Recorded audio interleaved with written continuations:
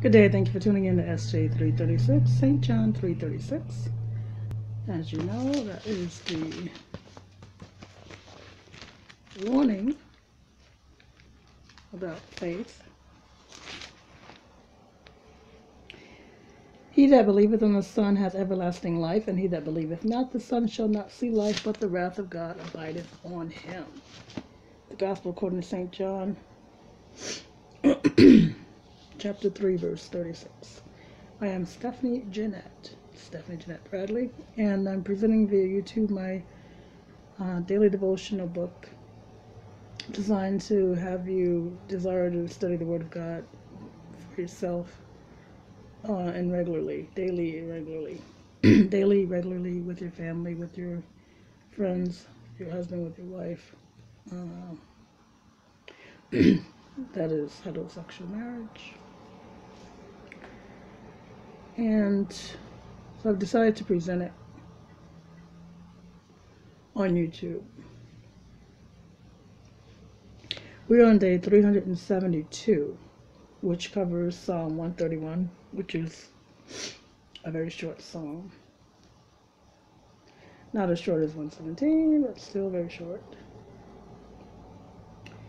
So the suggested scriptural references are St. John 13, verses 1 to 17, with emphasis on verses 3 and 4. Romans 12, verse 2.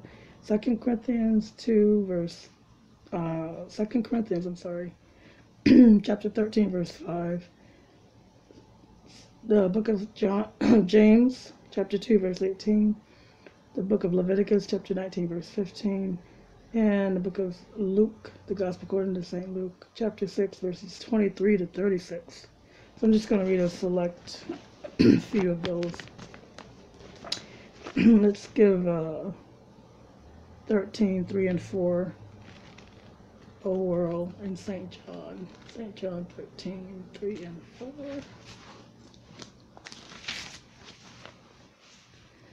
Jesus, knowing that the Father had given all things into his hands, and that he was come from God and went to God, he riseth from supper and laid aside his garments and took a towel and girded himself.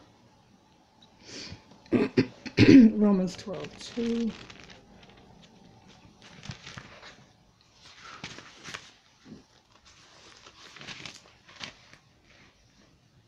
And be not conformed to this world, but be transformed by the renewing of your mind, that you may prove what is that good and acceptable and perfect will of God. 2 Corinthians 13, 5.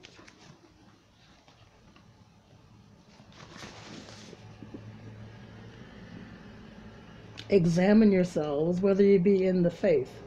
Prove your own selves. Know ye not your own selves, how that Jesus Christ is in you, except ye be reprobates? And St. James, right after Hebrews, James 2:18. Yea, a man may say, thou hast faith, and I have works. Show me thy faith without thy works, and I will show thee my faith by my works. And the suggested praise song for today, Precious Lord, Take My Hand by Kelly Price. The YouTube upload is dated April 5th, 2012. That was my mom's favorite. Okay. What happened? Oh yeah, I should have noticed that. So anyway, my little doodad here has me on day 415. Okay, so day 372, Psalm 131. Scriptural references. This is a correction, but I'm not going to read any of them at this point.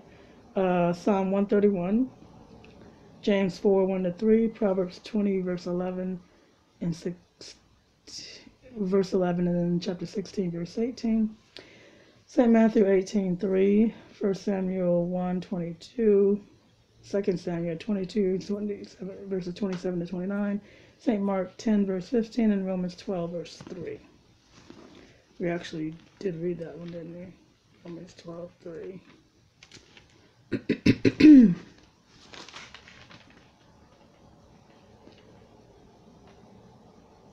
No, okay, I read the one before it, so. And be not conformed to this world, and be transformed by the renewing of your mind, that you may prove what is that good and acceptable and perfect will of God.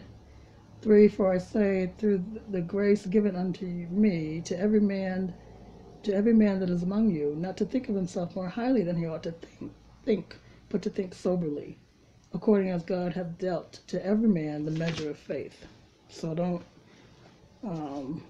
overexert yourself in the faith muscle department. It's kind of hard to gauge, right? Like, how do you know when you are not having faith? Or if you're having faith that's pretentious. Great. Yeah, one of those freaking bugs on my wall. Gosh darn it.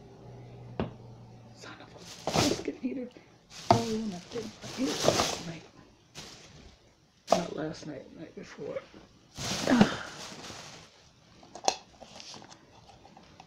Anyway, I'm gonna have to. What you gonna do? Alright, so let me read this. This is getting to be long and I haven't said anything. This song of 3 verses reads like a swift prayer at the entrance of battle. In it, the writer discusses his humility and dependence on the Lord our God, which he encourages all of Israel to hope in the same. By the phraseology of verse 2, it would seem that the psalmist is desirous to impress upon his wife and or his inner circle that this situation which he's about to address is not born out of selfish desires, but instead springs forth dutifully from a place of stability and righteousness. And the song is Covenant Keeping God by Sunny Badu. YouTube upload dated September 2nd, 2010. Intercessory prayer. Dear Father God Almighty, our ever-present help, we thank you for your dear and only begotten Son and his completed work of his shed blood on the cross at Calvary, in Christ Jesus of Nazareth. Lord God, please exercise in us your word, that our yea be yea and our nay be yea, as we interchange one with another, as we're all created in your blessed image. And Lord God Almighty, please bless us with the discovery of the cause of Sjogren's disease and a successful anecdote cure, not necessarily in that order. In Christ Jesus' holy and precious name we do pray. Amen.